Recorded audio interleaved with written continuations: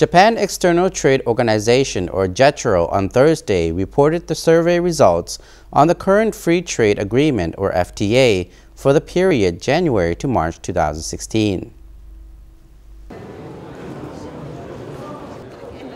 The report was presented during the ASEAN Plus 3 China, Japan, and Republic of Korea Economic Ministers meeting held in Vientiane as a part of the business recommendations of the East Asia Business Council, or EABC.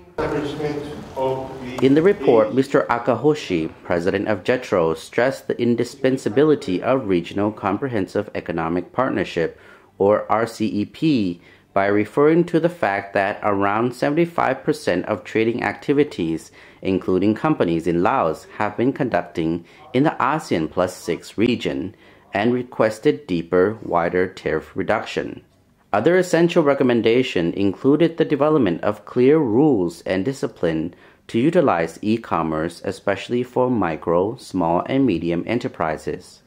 Provisions of an easy-to-use, reliable FTA-related information source, harmonization and development of trade facilitative rules of origin, and further business engagement in negotiating, implementing FTAs were also recommended.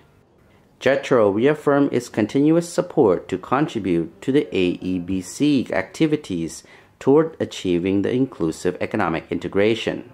East Asia Business Council has been established since 2003, is actively engaged with ASEAN, China, Japan, and Republic of Korea governments, and aims to provide private sector perspective and feedback to deepen economic cooperation in the region.